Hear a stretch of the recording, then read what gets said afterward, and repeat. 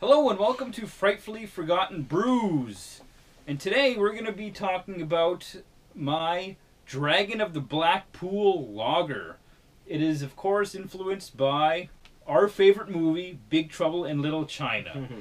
The name of Wang's restaurant in the movie is Dragon of the Black Pool. Right. So I wanted to do a black lager, and I thought, well, that's a good name. Dragon of the Black Pool is a good name for a beer. It is a good name, yeah. Do a black lager inspired by that. And so it's kind of like a East meets West type thing. So I have, rice is in the grain bill, corn is in the grain bill, and all the hops are kind of Big Trouble-ish. Yeah. So here's the recipe. You see Eddie Lee's all in the back, all drink. Yeah.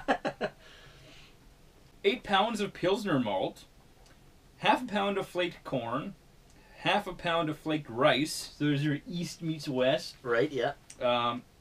Half a pound of chocolate malt, and 1 pound of black malt to make this thing just thick and black. Yeah, but not roasty or anything. Eh? Yeah, doesn't impart too much flavor to it. Right. Hops is half an ounce of Perle at the boil, half an ounce of Perle at the last 10 minutes, and an ounce of Pacific Jade at turnoff.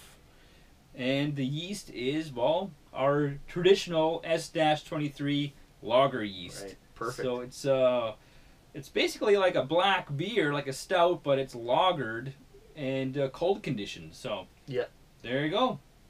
Perfect. When you need to go fight off some demons, stop off at the Dragon of the Black Pool, have their house lager. Yeah. Take anything you want, leave the rest. Just like your salad bar.